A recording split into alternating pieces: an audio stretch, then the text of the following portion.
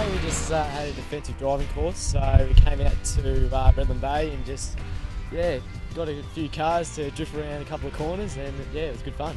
We brought our first year players out and some of the guys that have missed out in previous years to the Drive Training Centre here, just to learn a little bit about what to do if they do get themselves in a sticky situation on the roads.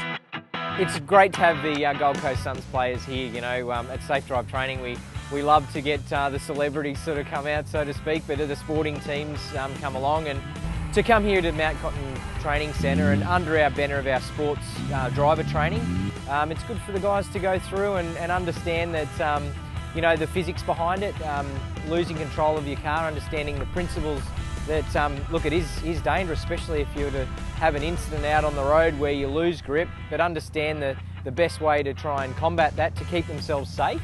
But if it was all to go wrong, hey, what do I do? And you know, that's we're going through that process this afternoon and having some fun with it at the same time.